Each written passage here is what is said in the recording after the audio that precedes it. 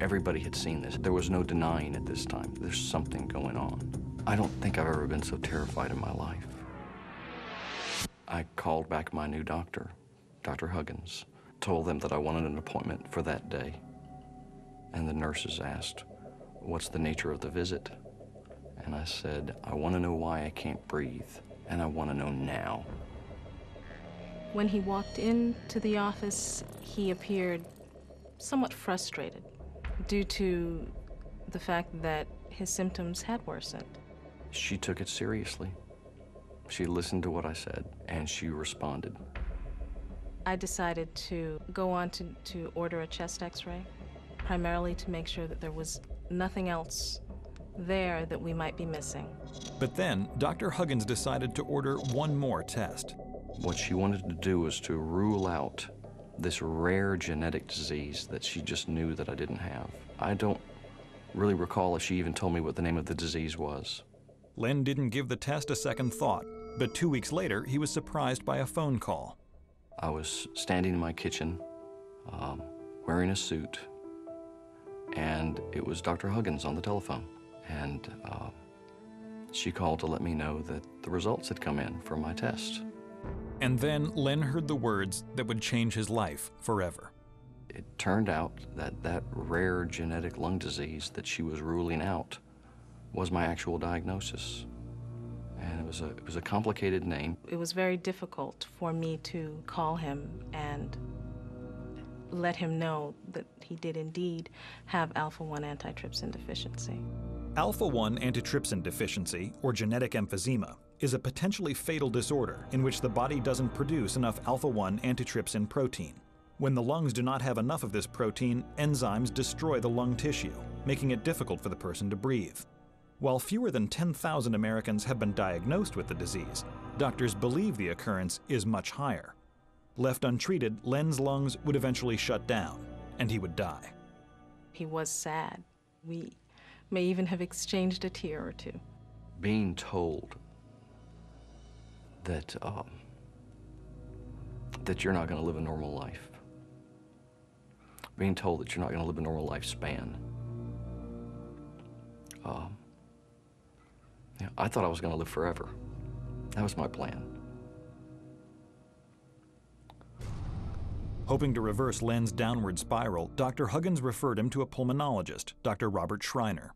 I remember walking into the exam room and seeing a physically fit, tan man about my age who had the appearance of someone who was perfectly healthy. And that was very different from the man that I was reading about in his chart. The man in the chart was very ill. In an attempt to slow the progression of the disease, Dr. Schreiner put Len on a weekly dose of the protein he was missing. But everyone knew that the only way Len could avoid a slow death by suffocation would be a double lung transplant, and the odds of finding a match were slim. There's no doubt that the clock was ticking in Len's case. There have been times where patients passed away while waiting for their lung transplant to arrive. I didn't have my health. I had lost my family. I'd gone through a divorce. Everything that I had defined myself by, what I thought people defined me by, I didn't have anymore.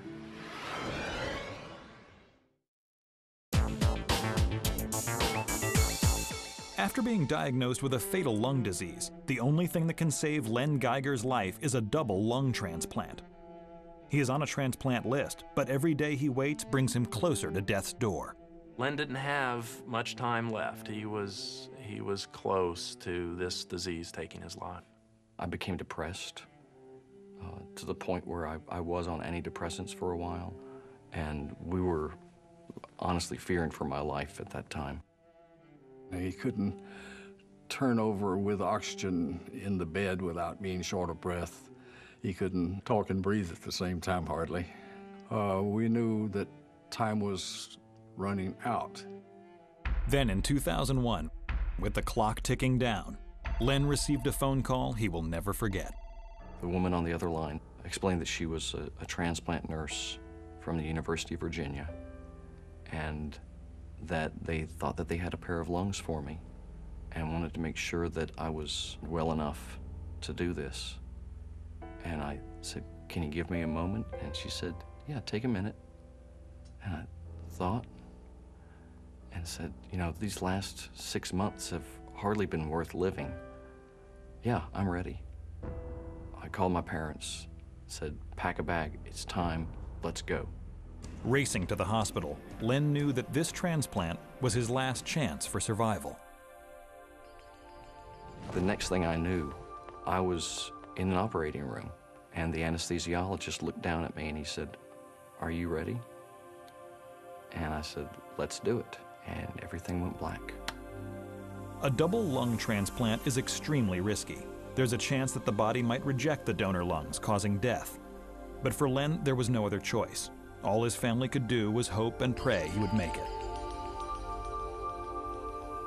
When I woke up, I was very, very happy because waking up alive was my #1 priority. I was on a ventilator. There was a machine breathing for me, tubes down my throat. I couldn't talk because they went past my vocal cords, so you can't speak. He was in intensive care at that point. And hooked up to so many things you wouldn't believe. But he was there, and he was alive, and his color looked good. And he was smiling. The transplant was a success. Within about 4 days or so, I was breathing completely on my own. Within 2 months of my transplant, this was the middle of summer 2002, I had taken up mountain biking. This was just amazing for me. I couldn't walk before, and now I was racing on a mountain bike, pedaling my butt off. There were times when I wondered if I had actually died during the transplant, and this was heaven. A big determinant of how well patients will do after lung transplantation is how closely matched the donor lung is to the recipient's own immune system. And thankfully, Len received donor lungs that were very closely matched to his own immune system. About 1.5 years after my transplant, I was lucky enough to meet the family of my lung donor. And it turned out that she was a 14-and-a-half-year-old girl. I carry a photograph of her around with me and look at her, and keeps me, I think, well grounded. After years of struggle, Len has finally gotten a second chance at life, and his future looks bright. If he avoids unusual infections or avoids, more importantly, rejection, he could live a full, long, robust, healthy life till his 70s, 80s, or who knows. I feel absolutely phenomenal right now. Everything in my life has turned around. I don't think I could be any happier. I don't think I'll ever be able to take the ability to breathe for granted. It's sweet air.